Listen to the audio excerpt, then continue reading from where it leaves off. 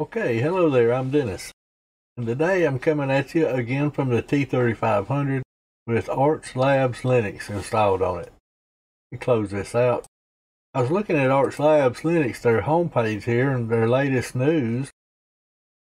It's right here and tells a little bit about some of the latest news and the updates here.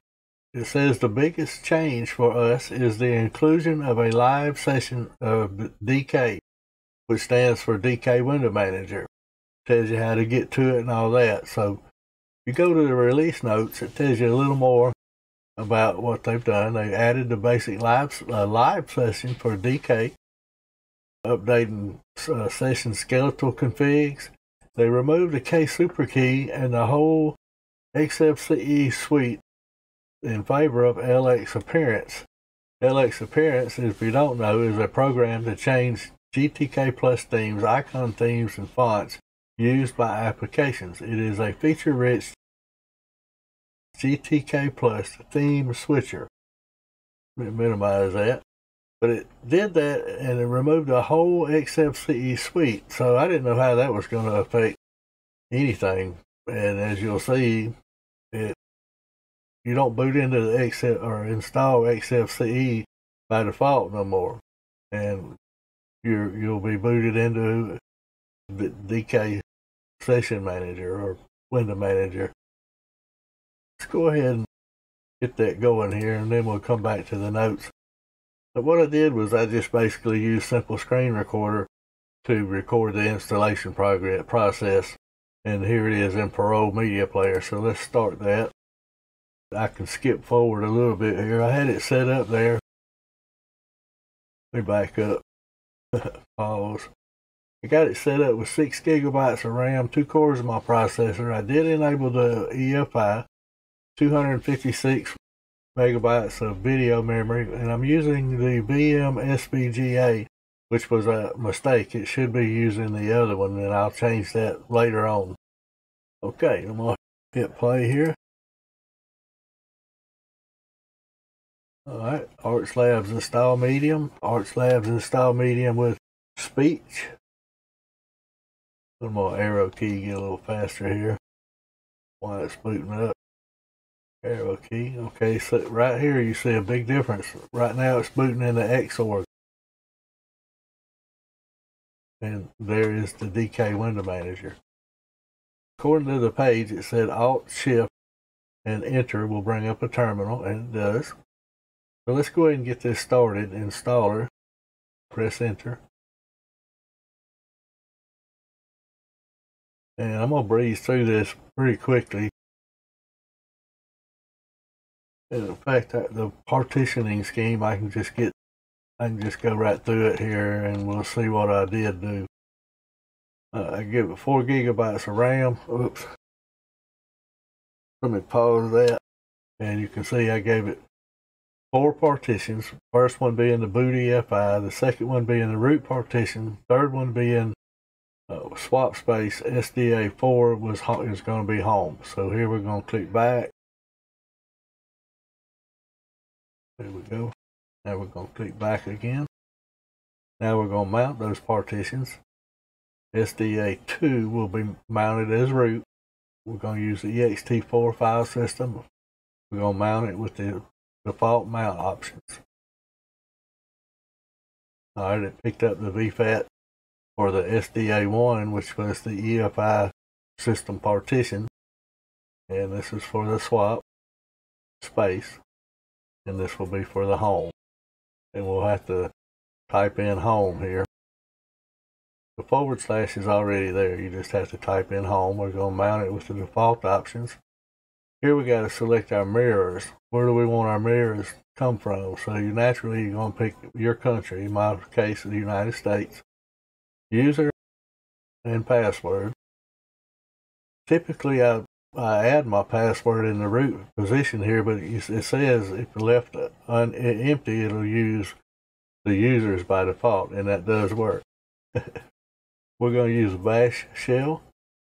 We'll name this Archlabs VM2, just so I can tell it from the other ones. Alright, Now this is for your locale, determine system languages, custom formats, or currency formats. For me, it's English US UTF, America. I'm going to find my time zone in alphabetical order. I'm looking for Chicago. And we're going to use the Linux kernel. And I'm going to go to my old standard, the grub. Select sessions. I'm going to go ahead and select DK, but it would be there by default anyway.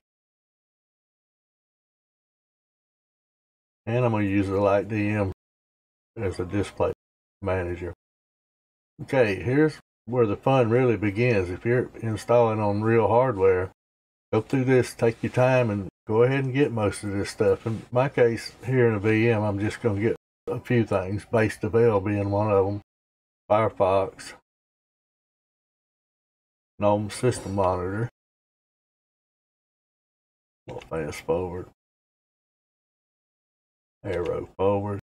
So you got a lot of stuff here you can go ahead and get, which is awesome. The drawback is you need to know what you want.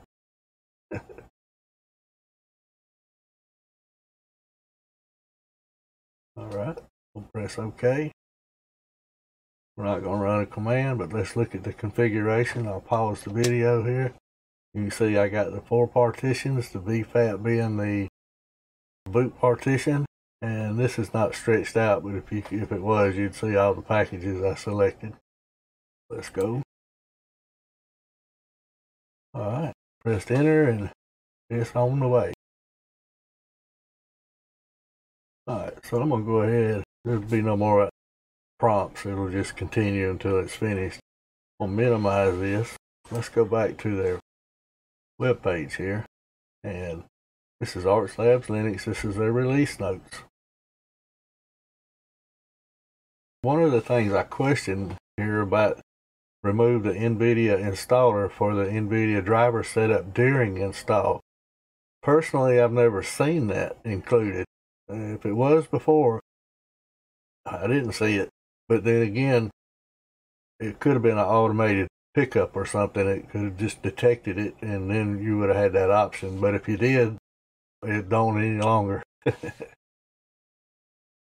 That's pretty slick, the DKWm manager, or DK window manager. And I don't know anything about it, but I watched a really great video, and I'll put that link in here. If you want interested in DK window manager, I would suggest watching the Linux Cast video on it. He goes through it and tells you how to set it up and some of the pros and cons, and he seemed to have really liked it. Let's see here. I'm going to go ahead and fast forward this and get through this, and hopefully, uh-oh, I started it all over somehow. Here we go. I want to get to the reboot. Alright, so now we get to finish, exit the installer, and reboot, or you could go ahead and boot right into lightdm again. So I'm going to remove that ISO. That's why I opened that back up. And let's get rid of the ISO. Minimize that and get it out of the way. I'm going to fast forward through the login stuff. Okay, at this point, let me pause this. At this point, up until this point, you would, when you log in with this lightdm, it would boot you into Xfce4 DeskTop, but not any longer. As you'll see right here, our only option is the DK window manager. So we'll go ahead and log in, and there it is. Now what do we do? Well, we installed our desktop of choice, and what I did, bring up my notes while that's working. What I did was I copied and pasted the notes and stuff over, and I found right here on manual installation, I found and was able to glean quite a few program software that you was going to need in order to run Xfce, and I'll make sure this gets in the description. It's funny though, it directs you right away to the Arch Linux installation guide. which is awesome. So anyway, I'll make sure this gets in the show notes or the description, but here is all those packages that some of them, that's why I put needed here. Some of them will already be installed and won't need to be reinstalled, and it'll just skip them. We'll minimize this for now, see where we're at here. Okay, I'm going to SSH into that, into archlabs-VM, so I can just copy and paste and won't have to type all that. I'm pretty lazy when it comes to typing. Alright, so Alt-Shift-Enter should bring me up a terminal. There we go. And I guess the first thing we need to do is make sure we're online by running an update. Or run an update to ensure we're online. And we are. Yeah, we need an IP address, so type in IP space A. That'll give you your address. Now let's turn on the SSH daemon. Alright.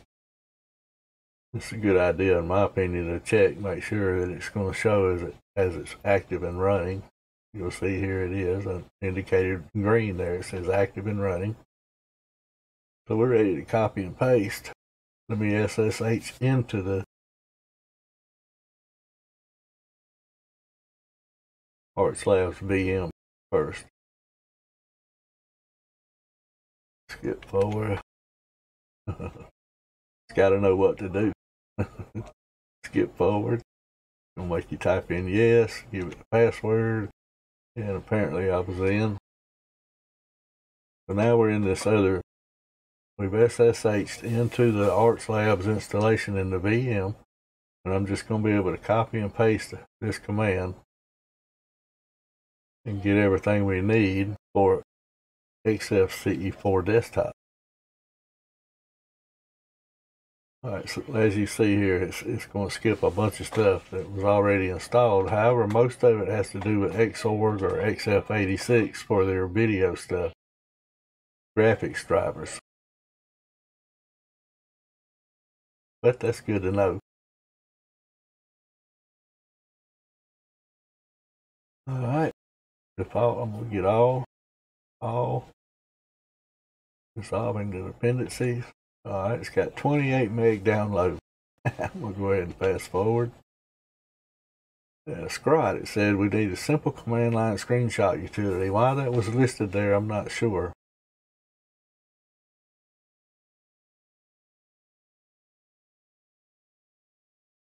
Alright, looks like that's done. Alright. Now, we may have to enable the network manager. I don't think so. But one of the times I was installing it, I had to actually enable the network manager. Let's just see if it's active. Yep, it's active and running. So we're through there. So let me exit out of that and close that connection. Get rid of that terminal. Minimize these notes. Then bring the VirtualBox back up, and we should be able to reboot. We probably could just log out and then log back in, but I'm going to go ahead and reboot just to make sure all of it's in place.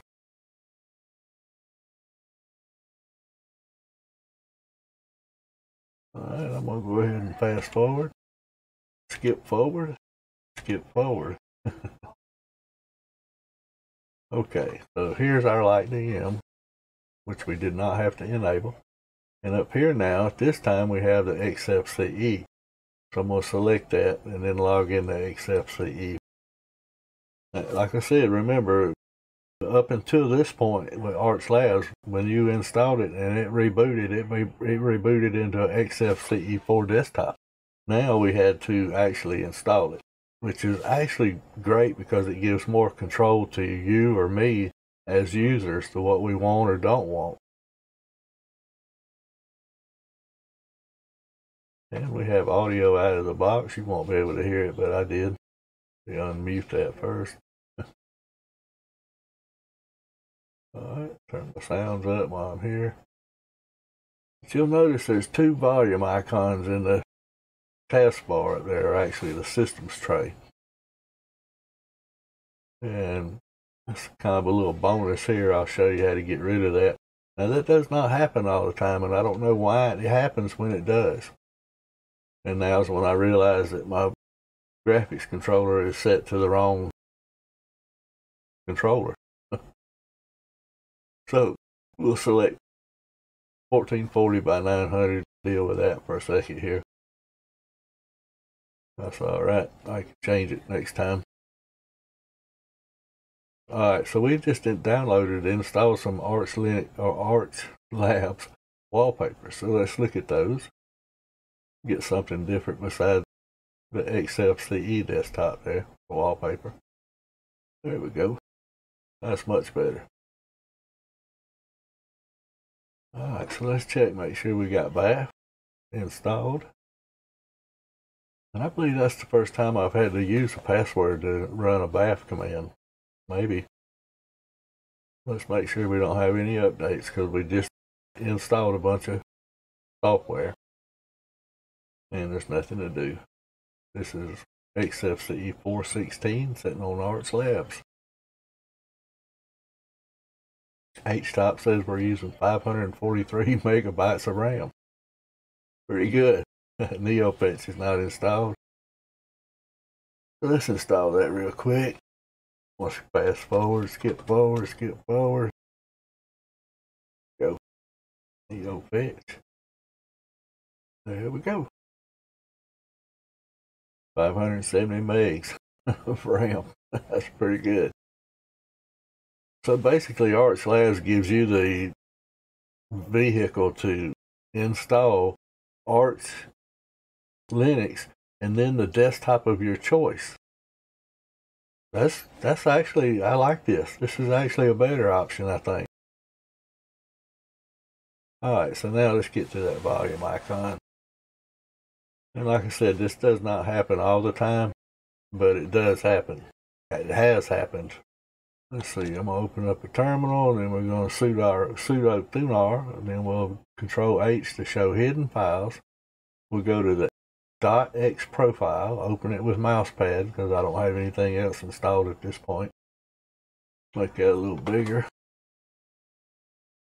And we're looking for the one that says start the volume icon, volume tray application. And there it is there. So put a hash mark right there. Save it, Control S, close it out. Control H to hide the files again. Now let's just log out and log back in, and that volume icon will be gone. That thing bothered me for a little while. It was all happening on my system, so I had a vested interest in finding out. And there we go. See where we're at here. We're pretty close to being finished.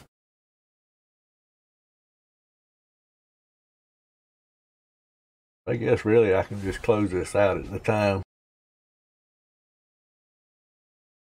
Power off. Yep, let's power off. I can just put the video off. And that's how I did it. So that's Archlabs. Make sure these notes get in here. Now, some of these programs you'll still need regardless of the desktop that you're installing. I don't know that all for sure. Like if you install GNOME over it or something, it might have all this stuff. I don't know. I do know they got rid of GD, right. Where would I see that?